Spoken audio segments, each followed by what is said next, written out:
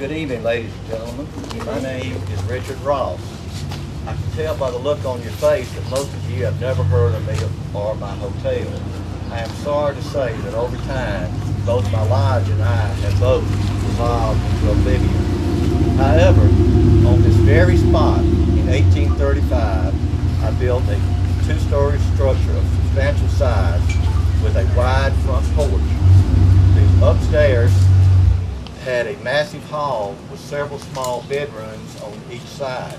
The hall was used for meetings and also for occasional traveling shows that came to the town. As the town grew, so the hotel evolved.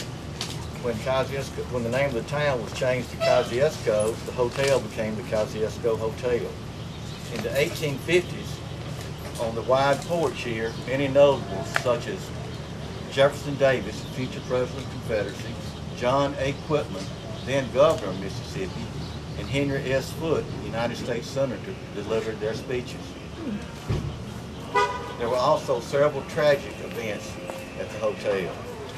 In February 1856, C.S. Lunsberry, editor and proprietor of the Kosciusko Chronicle, and also a boarder here at the hotel, was assassinated by a man named Richard Payne.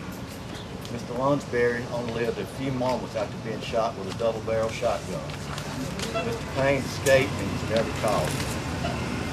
In 1862, a squad of Texas cavalry came through Kosciusko about 3 o'clock in the afternoon.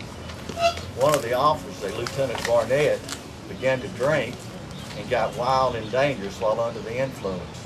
He started riding his horse into the stores, shooting his pistol into the merchandise, and also trying to ride over several civilians in the street, including a James T. Smith, a Confederate soldier on crutches from the Battle of Shiloh. Mr. Smith retired to his room at the hotel after the incident. Meanwhile, the Texans had ordered supper and were waiting out here on the porch while it was being prepared. Then a gunshot rang out from a side room, killing Lieutenant Barnett. This caused the wildest excitement throughout the town and drew the intense rage of the Texans, who threatened to burn down the hotel.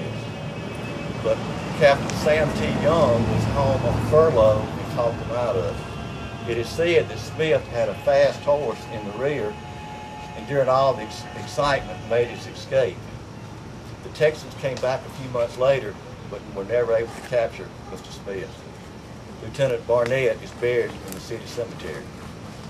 In the 1920s, the hotel was sold to Mr. and Ms. M.W. Lowe.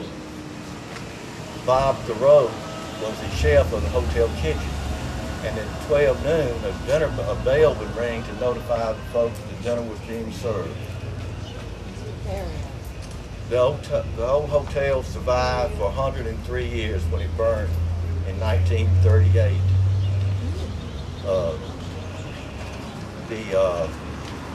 At that time, this present building was built and run by Morgan Lynch's for several years. We have a very historic place here in this town, and I've only told you a few stories that these walls could tell you. I remain your humble servant, Richard Ross.